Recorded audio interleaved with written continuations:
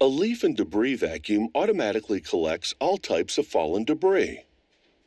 Instead of spending hours raking, this device quickly does it all, making yard work easier than ever. A leaf and debris vacuum is powered by a gas or diesel engine.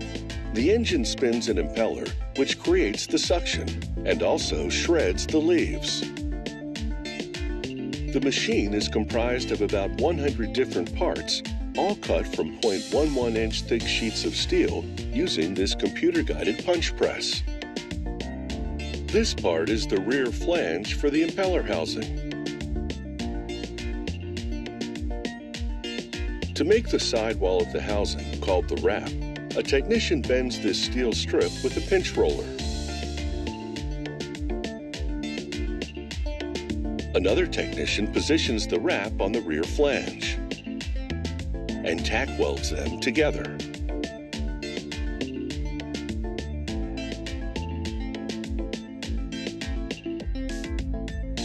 The craftsman places the housing's front flange on top of the wrap, aligns its notches with the wrap's tabs, and tack welds the parts together.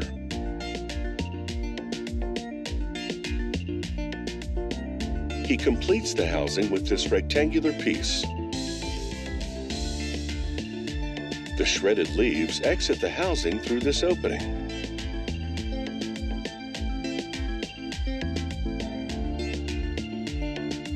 Next, the parts are placed on a rotary welding table and the tack joints are welded together. The fused seams ensure the housing is airtight. A computer guides this fiber optic laser cutter, slicing out the impeller blades from a sheet of abrasion-resistant steel. This steel is 4 times thicker than the steel used for the body parts. Each impeller has 4 blades with sharp edges that help shred the leaves. The welder mounts the impeller components onto a fixture. Each blade has alignment tabs, which fit into notches on a backing plate. After clamping each blade in position, he fuses them to the backing plate.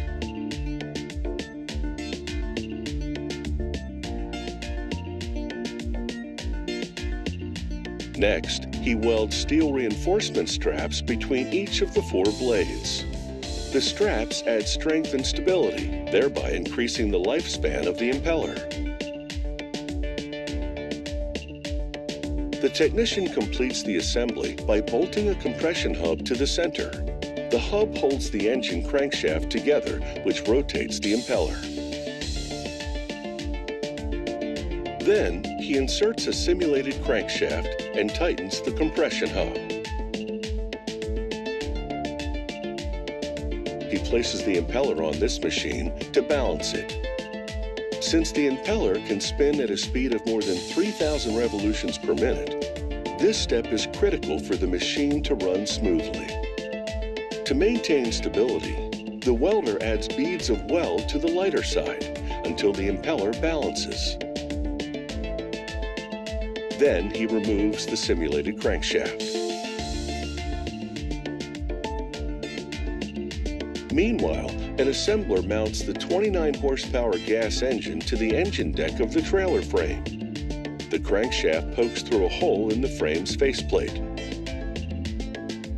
He bolts the impeller housing, which has been painted, to the faceplate.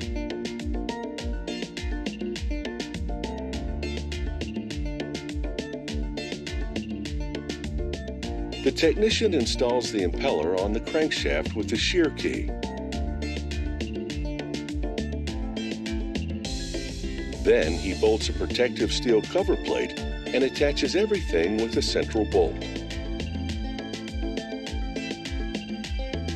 Next, he applies a brand decal on the housing's front cover.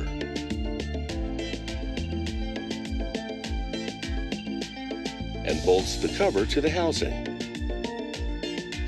When ready for use, the debris chute, the hose, and the intake hose are attached to the front end.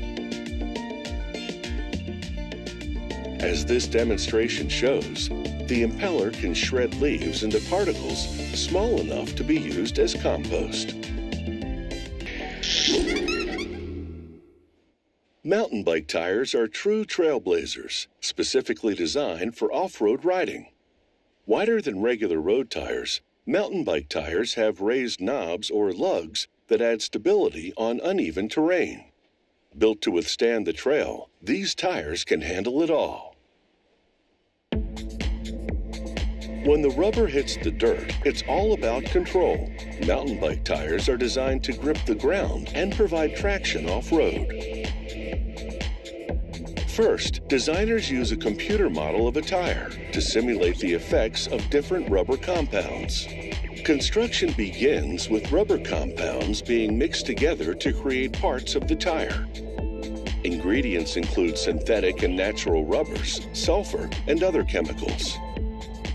Rotating spiral blades break down the materials. Friction from the mixing heats and softens them. This transforms the ingredients into a dough-like rubber compound. Powerful rollers squeeze the compound into thick, long sheets, and blades cut the rolled rubber into narrow strips. Then, the rubber travels through more rollers that squeeze it down to the desired thickness. The rubber sheets land on a cart, ready for use. Technicians encase steel bead wire with one of these compounds. The bead wire is the part of the tire that connects to the wheel's rim. As steel wire travels through an aperture, the rubber is extruded to form the casing. The machine delivers the bead wire to a spinning disc. The disc winds the bead wire, shaping it into rings, which fit to a wheel rim.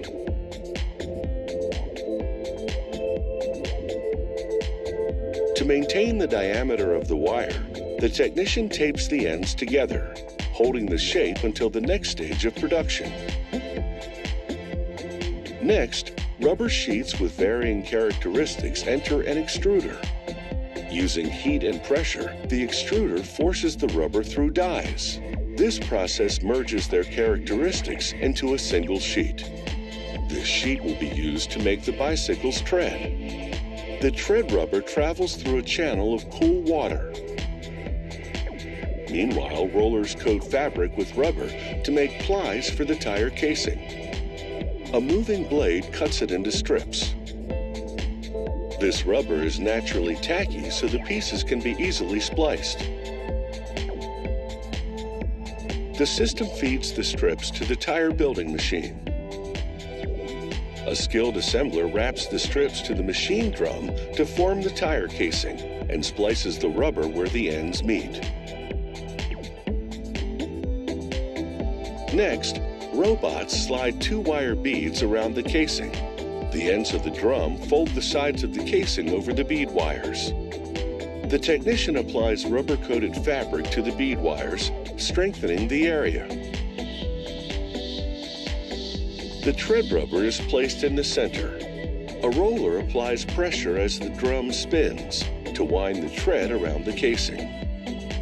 Then, the ends are pressed together manually, and one more turn of the drum secures the tread rubber to the casing.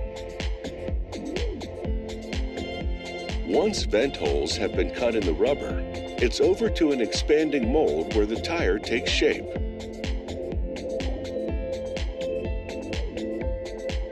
The technician inserts a rubber curing bladder to maintain the shape of the tire.